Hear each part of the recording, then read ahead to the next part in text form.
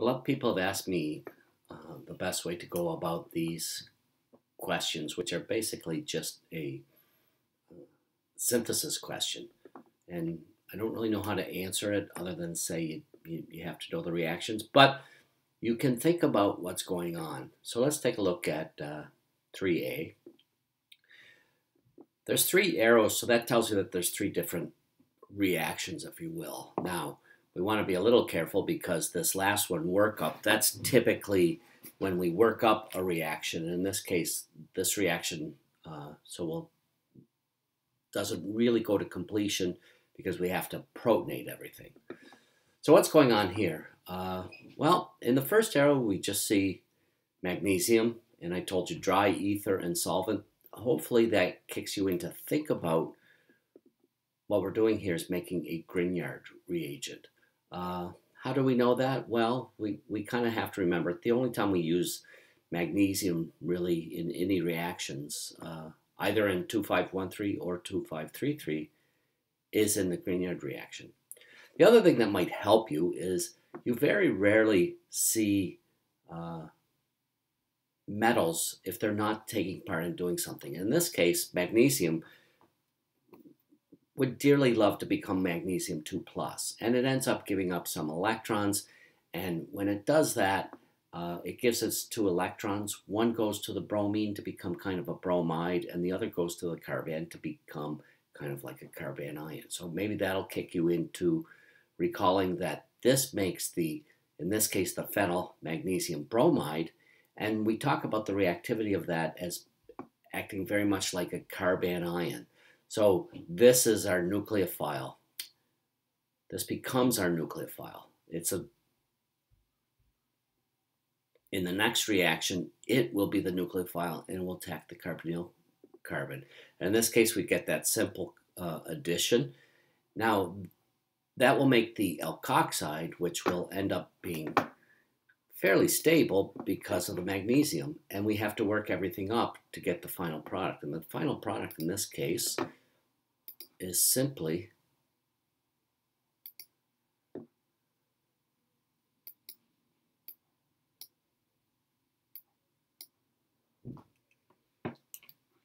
this alcohol. So these two carbons came from the acetone. Our phenyl ring, our carbanion, our phenyl anion, I suppose, attacks the carbonyl carbon, and that's this carbon right here. And when we finally work it up, we get this tertiary alcohol. And, we can remember maybe that Grignard reagents, first of all, as soon as we see magnesium, we want to remember Grignard reagents. Then we can remember that Grignard reagents react with ketones to give tertiary alcohols.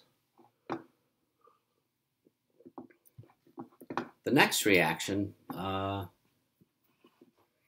we really just have to remember that primary amines react with carbonyl compounds by attacking the carbonyl compound, and then what happens depends on what it is.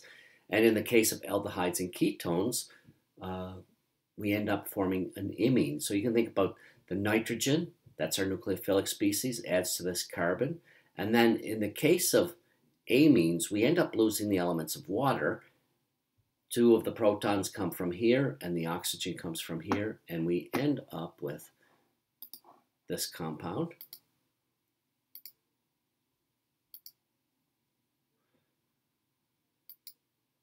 This just comes from the carbonyl compound. This was our carbonyl carbon, but it's no longer a carbonyl carbon. That nitrogen attacked and ended up, it becomes the nitrogen that is there. And I'm just doing this to make it look better as a drawing. What I would say is the one common mistake that happened here, and just to make it smaller, oops, I'm going to put phenyl instead of the ring there so it all fits.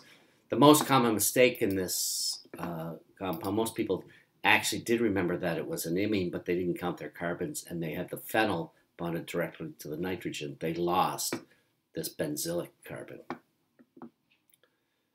C, how do we do C? Well, if you take a look at the first question, I actually gave you a bit of a hint here. I showed that big compound with the SOCl bonded to a carbon.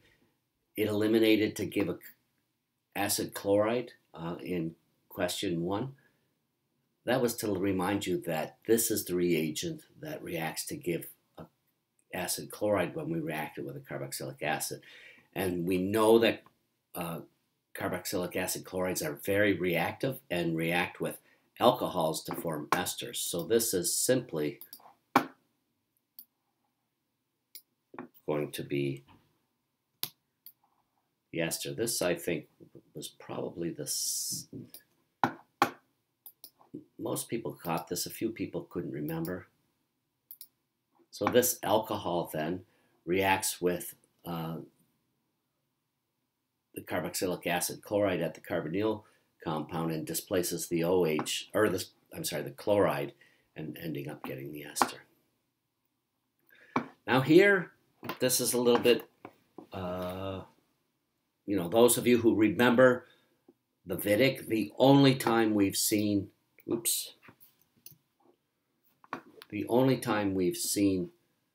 triphenylphosphine and an alkyl chloride was in the Vidic reaction. So how do we work this out? Again, we use the fact that we have 3 arrows here. So our first reaction must involve these 2 species to form something here that then reacts with this. Well, maybe you could remember that phosphorus is nucleophilic, has a pair of electrons. It will just displace this by an SN2 type of reaction and form a bond there and kick out the chloride so that we get the alkyl phosphinium cation. So we have a positive charge on the phosphorus, and then we have a carbon here with 2 protons attached to it. We talked about the fact the day before I actually gave this reaction where a Grignard can act as a base, and I specifically did the Vidic reaction where the Grignard was acting as the base. And that's what happens next, is that this CH3 pulls off a proton to give us the anion here, and the phosphorus will have the positive charge, and that's our Vidic reagent, and it adds to this carbon of the carbonyl. Remember, the carbonyl carbon in a Vidic reaction becomes part of the carbon-carbon double bond in the product. So the product for this reaction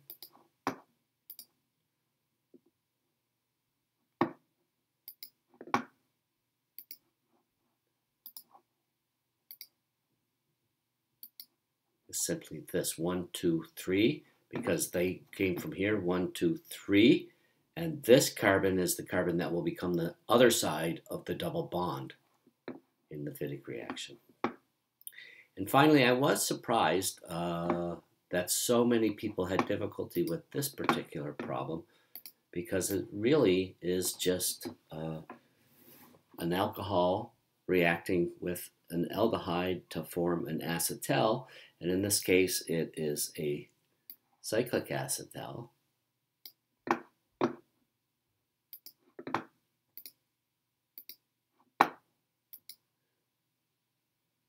Most people got this one. The one mistake, a lot of people lost this carbon atom. So there we go. That's how we do question 4. Question 3. I will remind you to take a look at question 1. There were a lot of hints in question 1. There was a hint here for this one, reminding you that the Grignard reagent can act as a base. There was a hint here in question 1, reminding you that you get acid chlorides from SOCl2. There was a hint here where we had a formation of an imine. And yeah, there we go.